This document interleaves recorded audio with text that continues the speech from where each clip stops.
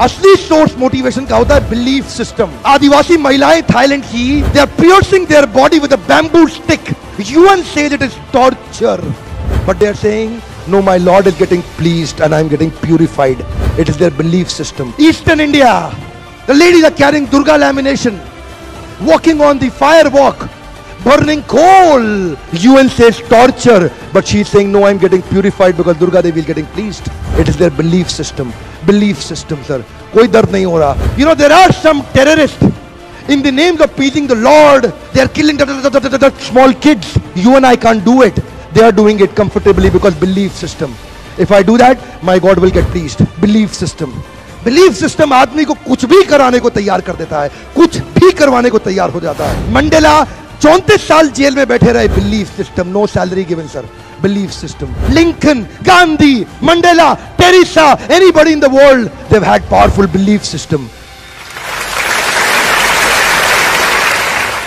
छोटे हाथी का बच्चा बड़ा शैतान होता है, उसको चेन से महावत बांध देता है, वो चेन तोड़ने की कोशिश करता है, बहुत तोड़ने की कोशिश करता है, उसके घाव हो जाता है, खून निकल आता है। चेन तोड़ पाता है? यस नो, नहीं तोड़ पाता। धीरे धीरे हाथी का बच्चा बड़ा होता है, विशाल हाथी बन जाता है।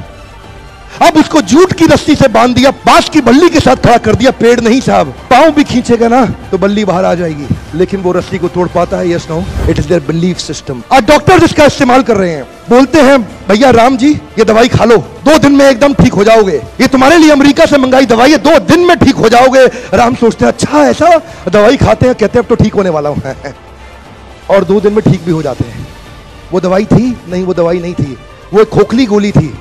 इसको बोलते हैं placebo effect. It is their belief system. ये माइंड इतना पावरफुल है ना, इस माइंड की मदद से ही आदमी, it can break you, it can make you, you can become strongly mental or you can become mentally strong.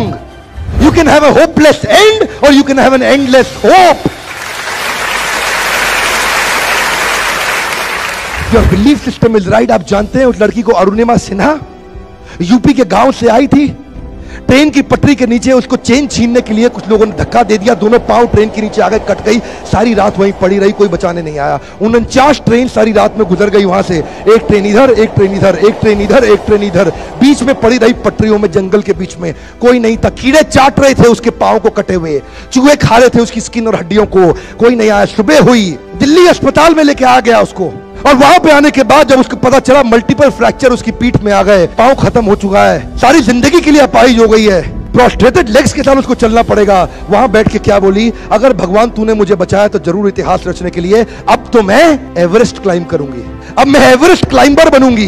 बछेंद्रिय पाल के पास गई, बछेंद्रिय पाल ने क्या कहा? तूने ऐसी अवस्था में एवरेस्ट क्लाइंब करने के लिए सोच लिया, तू तो एवरेस्ट क्लाइंब कर चुकी है, अब तो दुनिया को तारीख पता लगना बाकी रह गया है। और जानते हैं, एक एक करके न केवल उसने माउंट एवरेस्ट बल्कि 7 पीक दुनिया की पार कर ली। आज एनडीए गवर्नमेंट में उसको पद्मश्री अवार्ड मिला है। साहब, आदमी विकलांग शरीर से नहीं होता है, मन से होता है। अगर मन से विकलांग हो गया तो हमेशा के लिए विकलांग हो गया।